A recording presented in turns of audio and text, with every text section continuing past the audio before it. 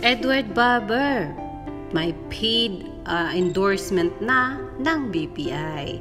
So, hindi lang si Maymay ang may paid endorsement ng BPI, kundi pati na rin si Edward Barber sa ngayon. Ang sabi ni Maan sa Twitter, correct me if I'm wrong, na si Maymay din ay may paid post na ganito. Ayan po. Totoo po ang sinabi mo, Maan. Followers ka talaga ni Meridel, Maymay and Tata. Kasi si Maymay ay meron talaga siyang paid endorsement ng BPI, Bank of Philippine Islands. Hala. Ako ito si Maymay at today, susubukan ko pong mag-practice ng pagrampa. G ba kayo? Tara, samahan niyo ako. Ready ka na ba? Let's go!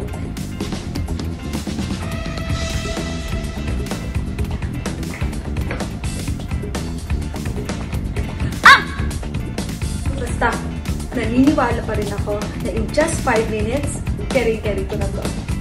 Speaking of 5 minutes, guys, alam niyo ba na in just 5 minutes, maaari ka na rin makapag-open ng account online sa BPI mobile app?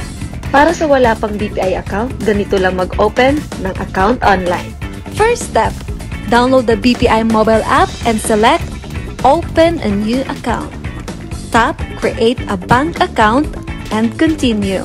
Confirm your nationality. Read and confirm our privacy statement. Enter your mobile number and email address. Enter the one-time PIN. Take note that the only available product is the BPI #SaveUp digital product. Read and agree to the terms and conditions. Fill in the required information. Select from BPI's list of accepted IDs. Scan your ID. Take a selfie to verify your identity. Fill in the additional details. Review your application and tap on Confirm. And the last step, create your username and password. Done! You can fund your accounts within 7 days via InstaPay, CAM cardless deposit, or any BPI branch. Amazing, di ba?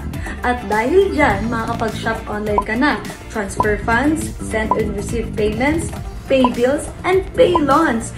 Kaya don't forget to download the BPI mobile app at gumawa na rin po kayo ng account online nang sa ganun po ay makapag-start na kayo to work your goals today!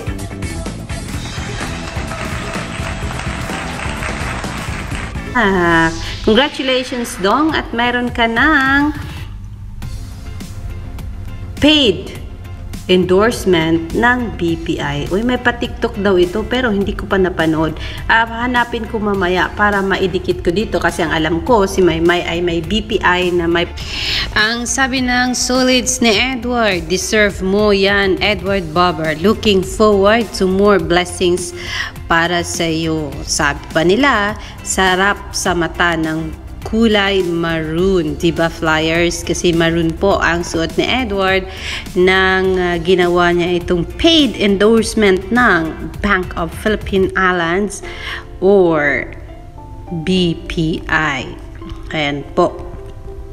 Sabi pa nila, ang trending topic nila today ay Edward with BPI. Ang sabi ni fan of Edward Barber, do not save what is left after spending, but spend what is left after saving. Ayan, tama naman po ang sinabi niya. Kailangan mong mag-save ng pera after mo mabili ang kinakailangan mo sa buhay mo, sa pang-araw-araw mo na ginagawa. Kailangan mo munang bilhin kung anong pangangailangan mo bago mo i-save ang sobra.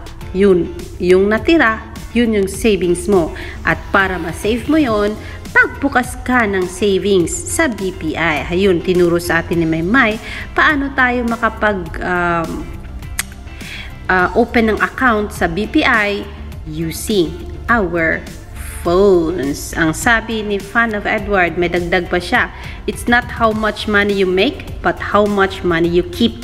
How hard it works for you, and how many generations you keep it for. Sabi niya, Dahil nga si Edward ay karoon nitong paid endorsement ng BPI, kaya itong fan niya ay walang ibang maisip i-tweet kundi gaano ka-importante ang savings, dahilan nga ito ay in connection sa paid endorsement ng nag-iisang Edward John Barber. Ayan po. Ang sabi nila, sino daw ang buhay pa sa Twitter world? Keep on tweeting daw para sa kay Edward John Barber. Ang sabi ni Flyer Lurking, Take 2, wrong tag earlier. Congrats and more blessings to come, Edward with BPI. Sabi naman ni Minji Tahanlan, you are loved by all beyond measure, Edward, to Maymay. Ooh, of course, why not?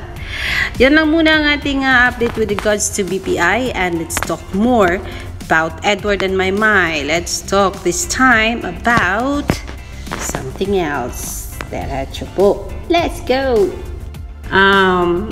Sana mapanood ko din. Ang sabi ni Karen Joy, I wish Ate Maymay and Kuya Edward magkasama ulit sa ASA Production. Since PBB kilig na kilig po ako habang pinapanood sila dalawa. Stay safe both of you. Sorry Karen Joy kasi hindi po pwede kasi si Maymay ay nasa ibang bansa, sa malayong bansa. Siguro sa pagbalik ni Maymay ay po pwede nating hihilingin na magkakaroon sila ng tawag dito ASAP production numbers. Narito na po ang ASAP